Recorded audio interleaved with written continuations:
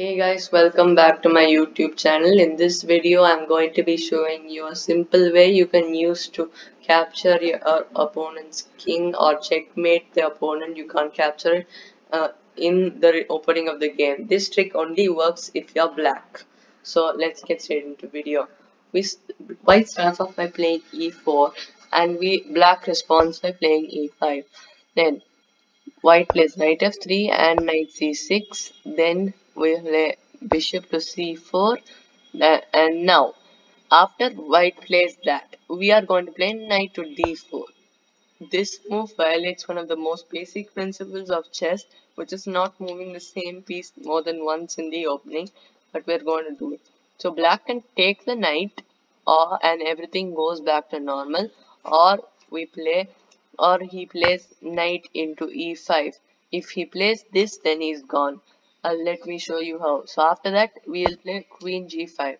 Black think he may be able to save himself by playing knight to f7, but we are going to play queen into g2.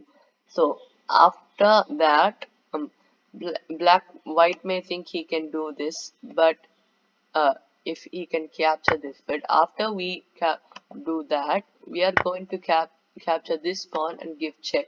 White king only has one move, and that is rook here, and that will be a sort of checkmate there. So he is going to go back, and he probably won't do this.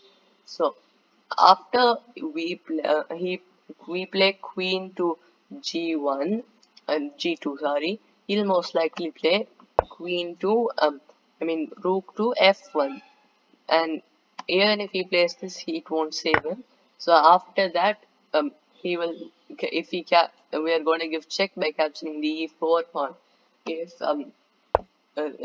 white blocks with his queen, then we capture using the knight. And if he blocks with his bishop, this is checkmate. So either way, he loses.